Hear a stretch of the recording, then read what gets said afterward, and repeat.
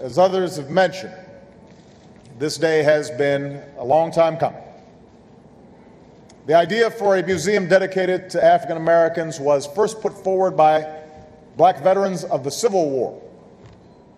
And years later, the call was picked up by members of the civil rights generation, by men and women who knew how to fight for what was right and strive for what is just. This is their day. This is your day. It's an honor to be here to see the fruit of your labor. And it is on this spot, alongside the monuments to those who gave birth to this nation and those who worked so hard to perfect it, that generations will remember the sometimes difficult, often inspirational, but always central role that African Americans have played in the life of our country. This museum will celebrate that history. What we build here won't just be an achievement for our time, it will be a monument for all time. It will do more than simply keep those memories alive.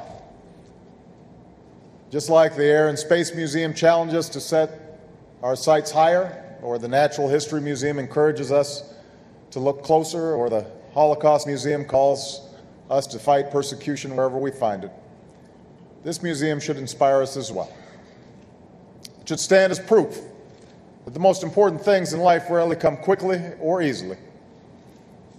It should remind us that although we have yet to reach the mountaintop, we cannot stop climbing.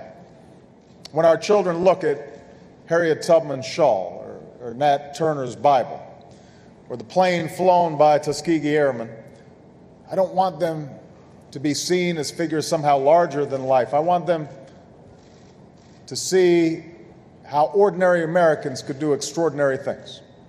And when future generations hear these songs of pain and progress and struggle and sacrifice, I hope they will not think of them as somehow separate from the larger American story. I want them to see it as central and important part of our shared story, a call to see ourselves in one another,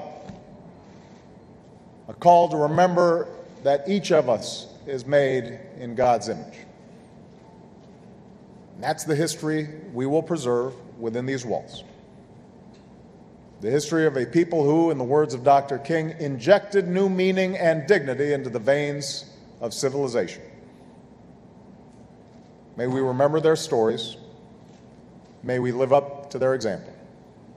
Thank you, God bless you, and God bless the United States of America.